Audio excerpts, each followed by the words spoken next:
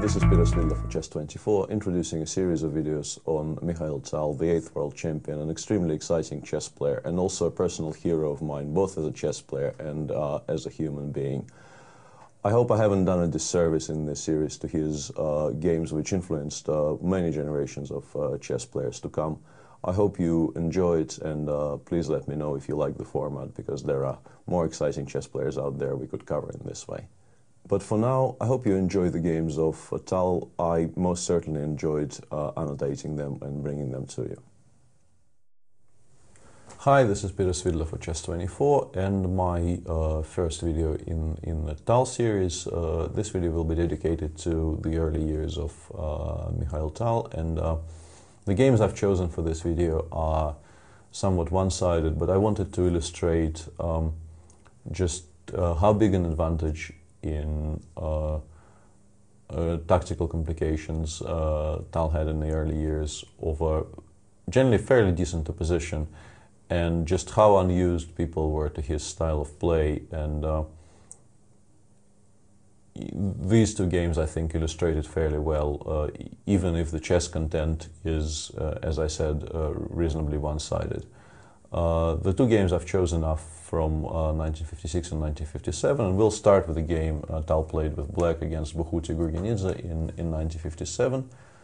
Bukhuti played d4, and immediately it becomes obvious that Tal's repertoire was built with his particular strength in mind. Black plays knight f6, c4, c5, and opts for the Benoni structures, where play is very unbalanced and asymmetrical, and players who have a better understanding of dynamics and better tactical awareness perhaps have the bigger edge. e6, knight c3 takes, knight f3, g6. These days, White's play in this line is more varied, and perhaps the two more popular lines against the Benoni these days are e4, bishop g7, and in this position h3, bishop d3, and also there are a lot of lines where White develops his bishop to g2.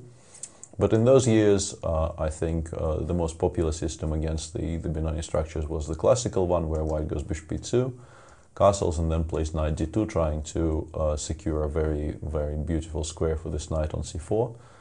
And this is what Gurgenidze played. In this position, I think objectively, first of all, if given the opportunity, Black generally plays bishop g4 and takes on f3. This opportunity is now gone, and in this position, I suspect the more critical approach is to play knight d7 and knight e5. But what Tal did is also a well-known way of developing his pieces. I myself landed in this position in my match against Anna Ushenina in the Tromsø World Cup, and I played b6 in this position, and soon had a very, very unpleasant game. And Tal went knight a6 with a similar plan in mind, as you will see.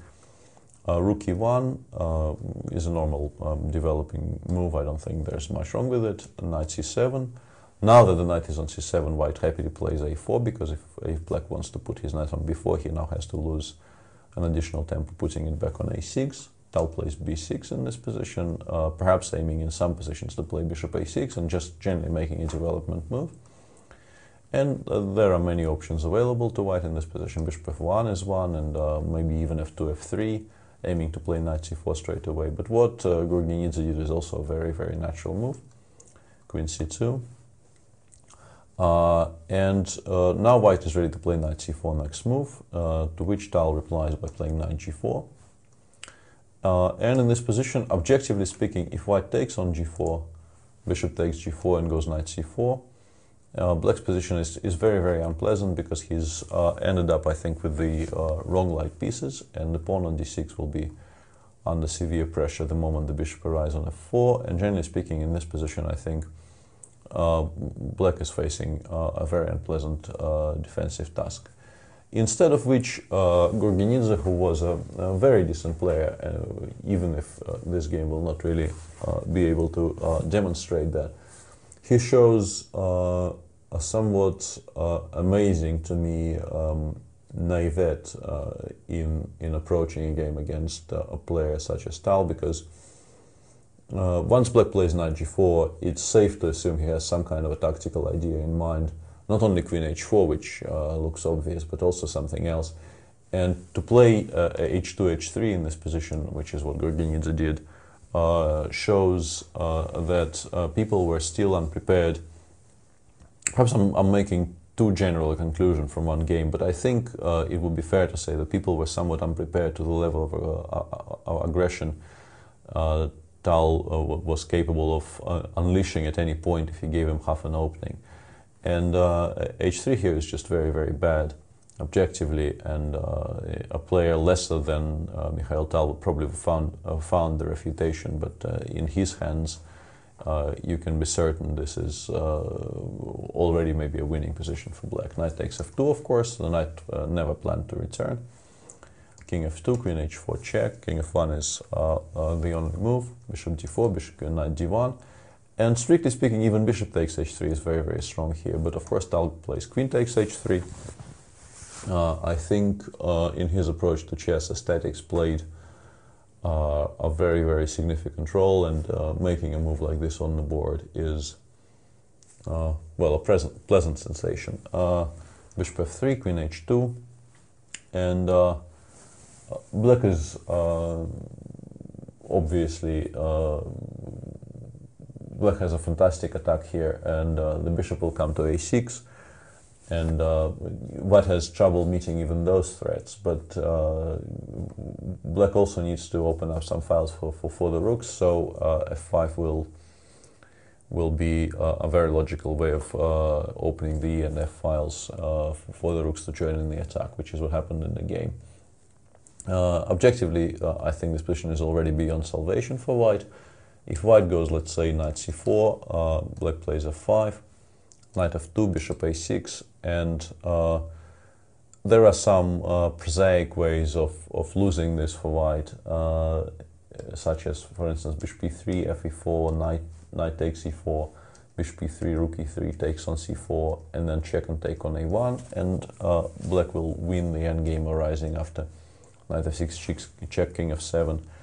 But if white, after knight f2, bishop a6, tries to at least temporarily stop the black attack and plays a4, a5, the machine suggested a very, very funny way of winning this position with black, which I thought I might show you because it just made me laugh out loud when I saw it on the screen.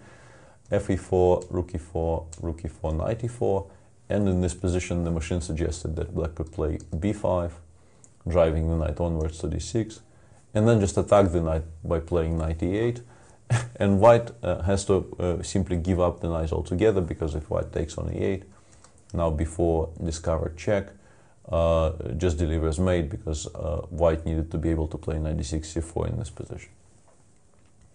But the move Buhuti Gorgenidze played also doesn't help. He went knight e3, to which black replied f5.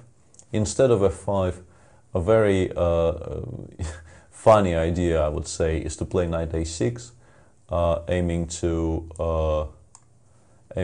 put the knight on b4 and then develop the bishop to a6, and in this fashion to include absolutely every single piece in the attack. But f5 just wins quite efficiently, so there is no need for those geometry motifs to come into play. If white tries to run with the king here, king e2, black will take on e3, king e3, knight takes d5, forcing the king back to the corner, and now queen h4 check, g3, queen h2 check, bishop g2, and knight f6 is perhaps the easiest way to win.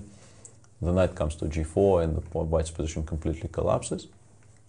And in the game after knight dc4, black took on e4, bishop e4, bishop a6, and this position is just totally winning. Black wins with almost any legal move, bishop f3. I quite like in this position the idea of playing rook f8, king e2, and rook takes f3, king takes f3. And in this position, maybe the most effective way to kill off the game is to play rook e8, cutting off the e file as an escape route for the white king, and then black will converge on the king and give mate. But what Tal did is also fine. He went rook e5, rook a3, rook a8, and now black is ready to at least win back all the material. And the game continued. Bishop d2, knight takes d5, bishop d5, rook d5, and after king e2, bishop e3, rook e3, bishop takes c4. White finally resigned, because if he takes on c4, queen g2, king d1, and queen takes d2 is mate. As I said, this is a somewhat one-sided game, which is, from a purely chess perspective, perhaps not that interesting. And generally speaking, a game like this, these days you will not encounter very frequently in a game between two high-level players, and this was played in the Soviet Championship. But I think it illustrates my original point that people were generally very unprepared to deal with Tal's aggressive style and his incredible tactical awareness. And the second game I picked is a game from 1956 where Tal played white against Alexander Tolosh, a game, a player who was also a very, very sharp and a very gifted tactician. But here, well, you could say this was a bit of an opening disaster, but in those years, I don't think home preparation in the openings played as big a part as it does today. And I'm fairly certain that Tal's refutation of Tolosh's opening play was not a product of his home preparation, but was found over the board. And it's very, once again, it's very illustrative, I think, of just how dangerous he was when handed initiative from an early stage in a game. c5, knight f3, d6, black goes for the Najdorf, bishop g5, e6, f4, queen b6.